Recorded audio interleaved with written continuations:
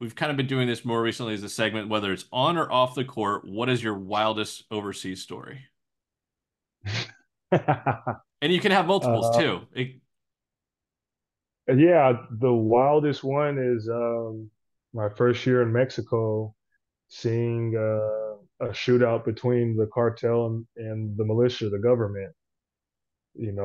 Driving from home from practice and the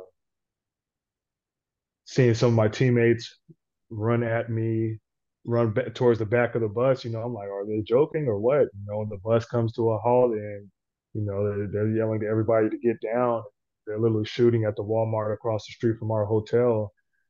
So hearing different stories about that, literally seeing some of the streets blocked off with buses because the cartel had blocked the streets off so they wouldn't be chased. That was stuff like out of a movie.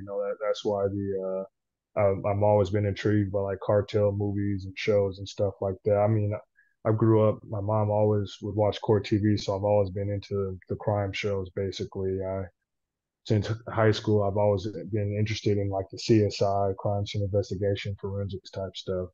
So yeah, seeing that up close and personal, I wouldn't say I'd want to see again, but that was probably the wildest thing I've seen, let alone when I was with the Caballeros de Culiacán.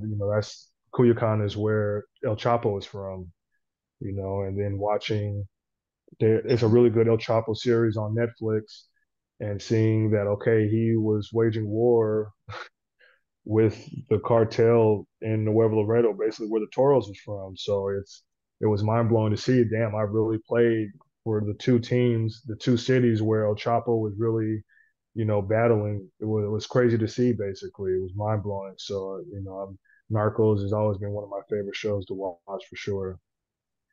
Outside of that, though, in France when I had my parents come out. This was in January. France is really well known for strikes and stuff, which can tend to end in some crazy protest riots type stuff. And us being in Nantes in downtown, and we're at the highest building in Nantes, you can see the whole city going out of the city. And, on one of the streets, you literally see a protest happening. And then out of nowhere, you see the firemen on top of on one of the buildings, water hosing the whole all the people in the protest. So that was pretty crazy to see as well. Hello, and thanks for watching. Be sure to give the video a like, and you can watch more videos over here. You can also click subscribe over here so you're notified when we have new content here on Expat Hoops.